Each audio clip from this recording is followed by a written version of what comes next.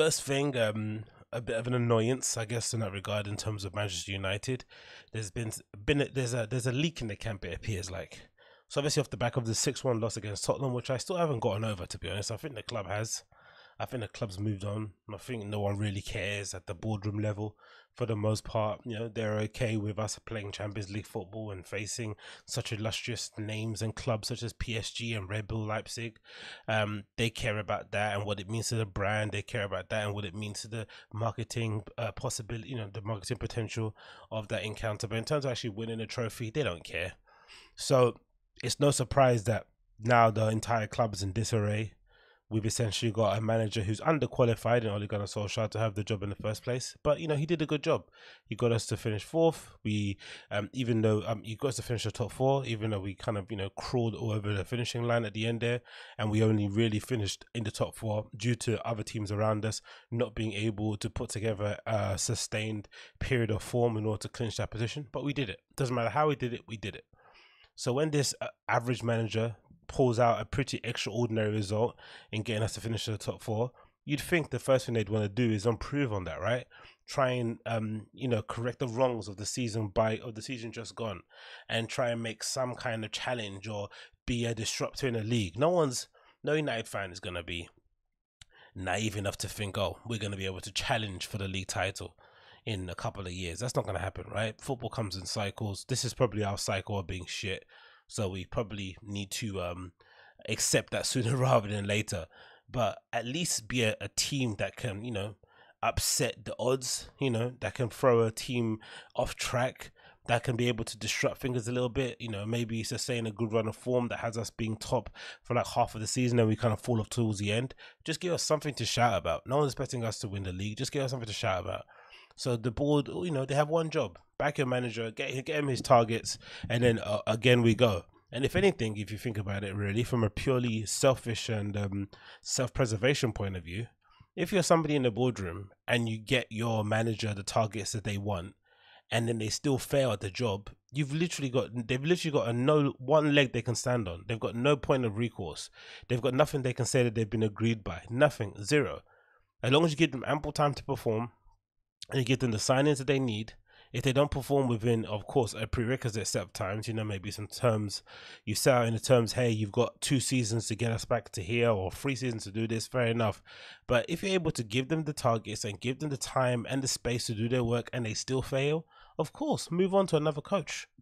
But at the moment, we've got Ole Gunnar Solskjaer, who's clearly not capable of doing the job, not being supported in the transfer market, and having to play with a team that's made up of 3 ex-managers, players in there. You've got Mourinho players in there. You still got a couple. Maybe do you have any Vanguard players there? Well, Vanguard era style players, let's say.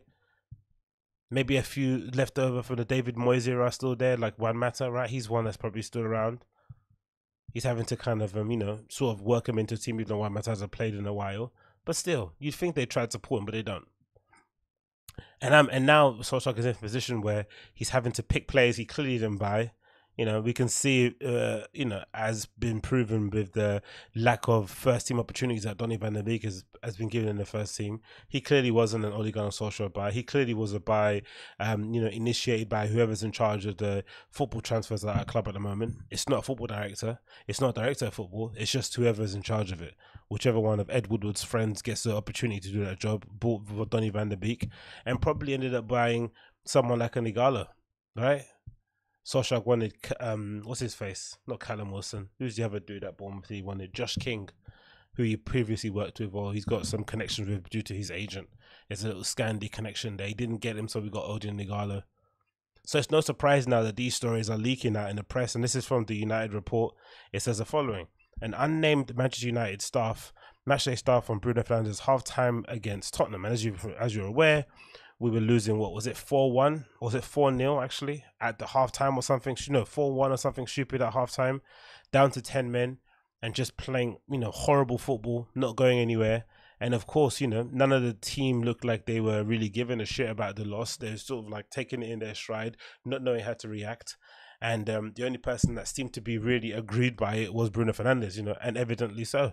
As the league continues, he said, Bruno Fernandes laid into his teammates, accusing them of not upholding the proud name Manchester United. He kept yelling, "We're supposed to be Manchester United. This should not be happening." And that's true. It shouldn't be happening. But again, we're a team full of losers, managed by a loser, and of course run by absolute losers. So we're going to get loser results. It continues. Unnamed Manchester United's matchday staff said it was clear that the manager also came under fire because he was going on about the wrong tactics. There were other raised voices, but his was the one which seemed to carry the main force. So that rumor was true. I remember when the match finished and we saw, or even when the teams came out a second half and we didn't see Matic or Bruno Fernandes, everyone kind of assumed they got into it in a change room. And now, it's probably been led correct. Bruno Fernandes probably got into Matic for not covering his defenders.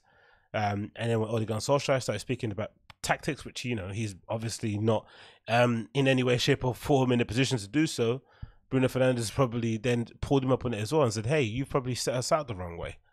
And of course, him being the manager, he had to kind of, put his foot down and decided to hold him up at half time. But this was bound to happen. The moment the Glazers or Ed Wood decided not to back Ole Gunnar Solskjaer in transfer market, this is what we were going to get. We were always going to get this version of United. And as much as I don't like Ole Solskjaer, as much as I think he's a terrible coach, as much as I think he probably won't have another job in the Premier League again after he's fired by Manchester United, I still think he is owed or is at least earned the right to attempt to try and get us further up the table with his players this go around, just because of what he done last season. Now, some people could say, oh, it wasn't him, actually, it was a player, it's cool, whatever. He was still the person steering the ship. If he was in charge and if he was the one that was in the captain's seat in terms of getting us over the line and we did it, It doesn't matter how we did it, we did it. Don't get me wrong. Was it vintage United? No. Was it probably, depression-inducing football? Yes, very much so. But we did it. We achieved it. We got him back into the Champions League ahead of some other teams who probably think they probably should have got in there. Arsenal being a big example. So why not give him the players that he wants? And again, if he doesn't do a good enough job, you've got a ready-made excuse to get rid of him. You gave him the time, you gave him the players, and he didn't do what was needed. Now you go. But instead, they don't do that. And now we're going to be back to square one. Supposedly, we're being linked to Mauricio Pochettino. There's another report here from United Report that says Manchester United are mindful that Mauricio Pochettino will not be available forever. He also has admired at Manchester City. So you can imagine the tug of war going on at the moment, right? Manchester City are on a bit of a weird, bit of form at the moment. People are questioning whether or not Pep Guardiola can recreate the magic of Man City. Can he, at some point, be able to put together a coherent or a functional defense that doesn't require him to spend excess of $1 billion or something, close to $1 billion on defenders? Can he do that? And if so, and if he can't, then maybe you get another manager in. And the only managers out there at the moment who could probably do that job, especially in England, would be a Mauricio Pochettino, who you could actually trust to play a particular brand of football, to give youth a chance, to improve the players that are available already at the team. There's not many managers that could do that. And unfortunately, again, for Ole, he's in a position where there's a ready-made replacement out there who's much better coach than him, right? There's no denying that, especially considering the fact that Ole's been in the game for, a decade or more. Right, he has not really achieved that much, and he's not really regarded. Of course, he's won a league title, which is more than what Pochettino can say. But winning a league title at Molde and keeping Southampton up in the Premier League are probably comparable, I'd say, in that regard. But that aside, that's going to be pressure that I don't think Solskjaer can handle. And with the next 5 games that we have coming up at the moment, right? I think I checked it earlier. There's some mad games that United are playing, absolutely mad games. I don't actually see how this guy's ever going to survive. So this month might be the last month that we see Solskjaer in a dugout for United. And I honestly think he has no one to blame but himself. No one. He can't blame anybody else but himself. So when we get back from the international break, what do we have here? This is from Google, right? Let's see if this is correct. So when we get back from the international break, we face, oh my God, yeah, Solskjaer is gone. We're facing Newcastle away from home. Then we've got Paris Saint-Germain and Champions League away from home. Then we're back in the Premier League. We're facing Chelsea at home. So you've got Newcastle, Paris Saint-Germain, Chelsea, Red Bull Leipzig, and Arsenal are the 5 games that he's playing. And then it makes sense that they would probably get rid of him here just when we, probably falter or we have a bad run of games. And then whoever the new manager is, the matches after Arsenal are against the Turkish team we're drawn with in the Champions League, away to Everton, at home to West Brom, then away again to the Turkish team, and then back away at Southampton. a far better run of results, a far better run of games to manage United than coming to manage United against Newcastle, Paris Saint-Germain, Chelsea, Red Bull Leipzig, and Arsenal. Again, scummy move by the board. I think if Ole Solskjaer does end up getting fired, then there is an argument to be said. It's not an argument. There is definitely some cause to be had there in terms of Ed Woodward also losing his job. If you sack Ole, you have to get rid of Ed Woodward. He's resided over what, three failed managers in Van Gaal, Mourinho, and Ole. He can easily say, "Hey, David Moyes wasn't my pick because essentially Alex Ferguson got him that job." But let's go from that, from Moyes onwards, right? Van Gaal, Mourinho, and Ole Solskjaer were all Ed Woodward appointees. They were all not given the framework or the structure necessary for them to. And again, that's funny thing is, all three managers, especially in Ole's case, I would imagine Ole was really resistant to having a football director. I think that's why we didn't get it in the end. I can imagine him being a little bit arrogant about it and saying, "Hey, I trust in my own ability," which, is, whether it's unfounded or not, that's his own. He's allowed to think that. But it's funny that all three of those managers would have benefited more from having a football director than any other manager we ever had, or any other manager that we could have got. They need it more than ever.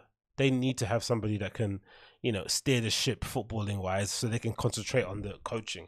In Ole Gunnar Solskjaer's case, I don't even think he does anyway that proficiently. Sometimes you watch us play football and you're thinking to yourself, what are these guys doing training all day?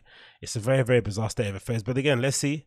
That news, obviously, that leak has been interesting to see. It makes me think that the leak could quite possibly come in from some of the newer players. Obviously, they said it was a match day source there, but that leak regarding Bruno Fernandes and Matic and Oli having some sort of disagreement in the change room, which led to Bruno and Matic coming off at half time, was something that we heard right after the match finished. So I'm sure this leak is coming from some of the newer players in the team, whether it's a Donny, whether it's a Bruno Fernandes, whoever is doing it. They're definitely trying to put that news out there to put some pressure on the board, or to maybe light a fire up the team and Solskjaer arcs, to kind of pull together the results. Because I'm indifferent. I'm not really, if Solskjaer doesn't get fired, I'm not going to lose my mind and jump out of a window.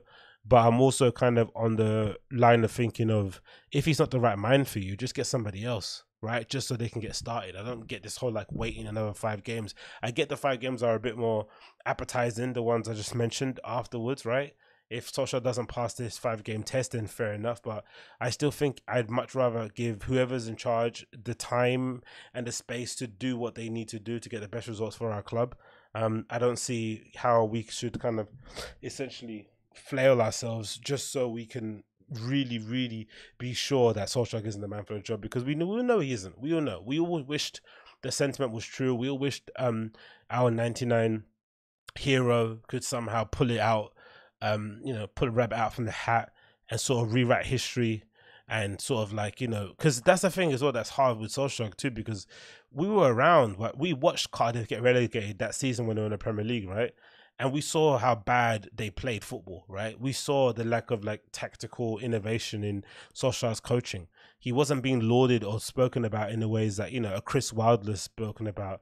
What was his face at Brighton, the manager at Brighton? He's not spoken about in the same ways as, Nuno at Wolves. He's just a manager that happens to coach United. He's not really regarded that well for his, coaching expertise. So we all really hoped it would have worked out. It's not going to work out. I don't think so. I don't think this is ever going to change. Solskjaer's a pretty terrible coach, and unfortunately he's at a club where he's not really being helped in any way, shape or form either. He's sort of being left to do it and handle it on his own. So I don't think this is going to end that well for him after this. So I fully expect us to move on, get Pochettino, and hire somebody who can essentially work in a really tight budget or no budget, and he can improve the players that we have available, and he's tactically astute. So if anything, he ticks all the boxes that the Glazers kind of want for this kind of new era of United and what we've kind of become over the last few years. We're not a winning machine in a way that Bayern Munich is, where all Bayern Munich are. We are an efficient, money-making machine. That's exactly what we are. We are somebody's marketing play toy, someone's marketing case study, and unfortunately the football side of things is going to suffer.